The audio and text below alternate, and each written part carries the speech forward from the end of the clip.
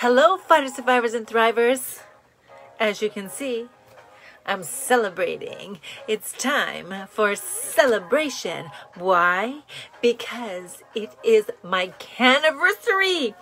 8 years ago today, I was diagnosed with stage 2 colon cancer. From there, I ended up becoming a stage 3 colon cancer fighter because of lymph nodes, those naughty little lymph nodes. And I had 8 months of chemotherapy, 2 months of radiation, 2 major surgeries, all kinds of procedures. You know, the whole shebang. But I am here to tell you that it's 8 years later. And you know, the very first thing I asked my doctor after she said those 3 words that you never want to hear, you have cancer, was I asked her, am I dying? And she said no.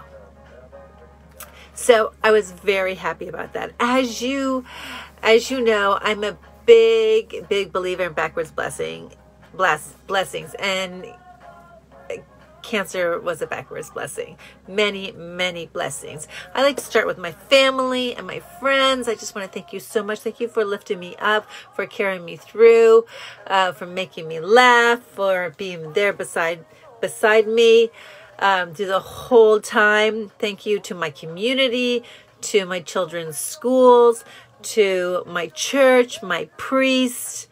I just so blessed to have so many people around me, cheering for me, rooting for me, helping me. I just want you to know that I have so much love for you, and I will never, ever forget you, ever. Even though you're still in my life, and you're still supporting me in my passion, in my mission.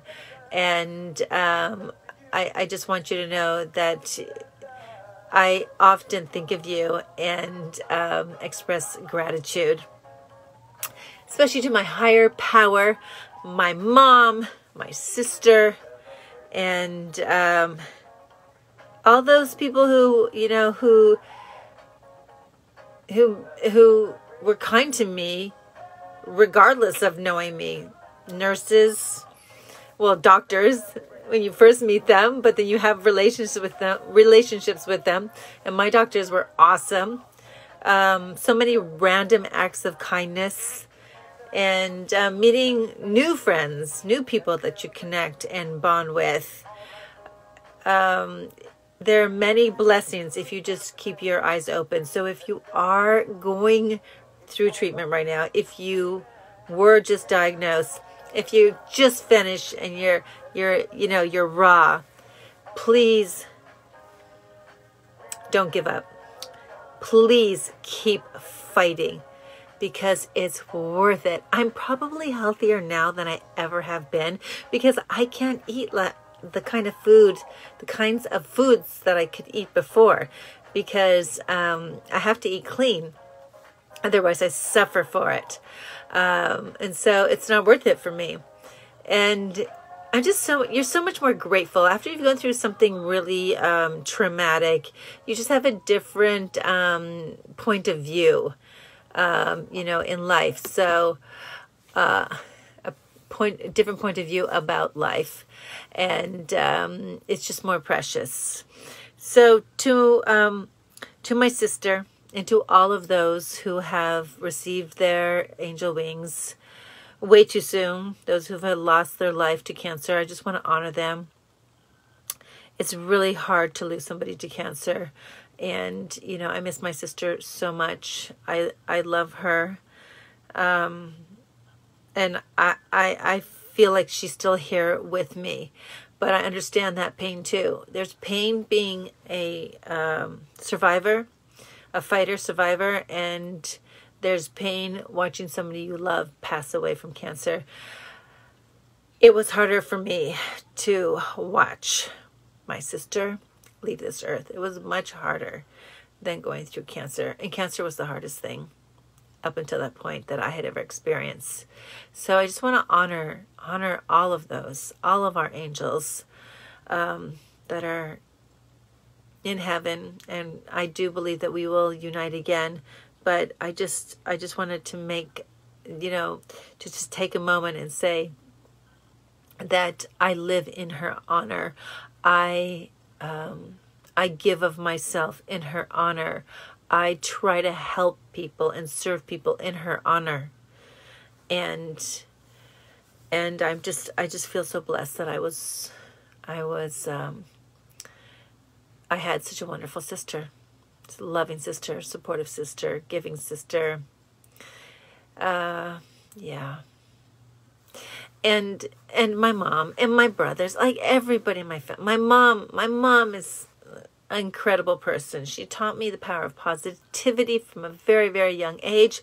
And that was one of the reasons why I did so well during cancer treatment. I mean, it's difficult. I'm not saying it was easy, but having a positive mindset and being able to like get yourself up off the floor when you're down so low is a gift, but it's also a tool and a practice.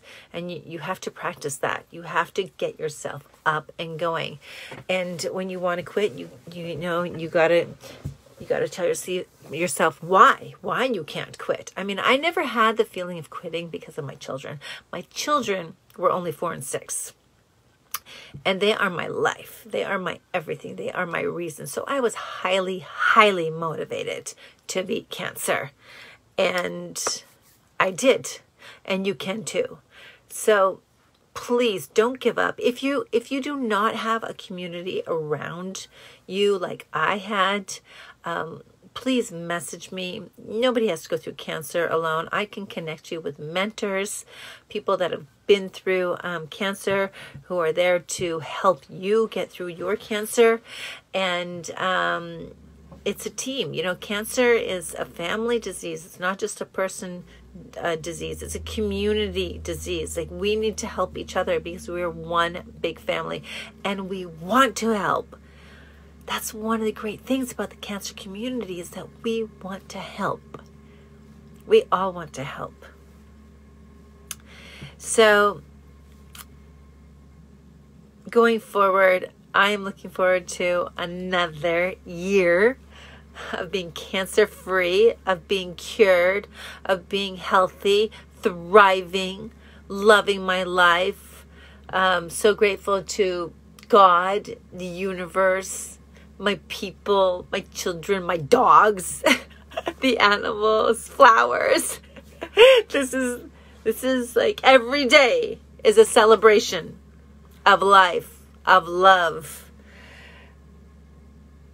of just being present, appreciating every single moment, every single second. And I'm just so happy to be here with you to celebrate 8 years of being cancer-free. Okay, fighters, survivors, and thrivers. Daily mantra, you know it. I am healthy. I am happy. I am whole. Repeat. I am healthy. I am happy. I am whole. One more time. Say it like you mean it. I am healthy. I am happy. I am whole. Thank you so much for joining me.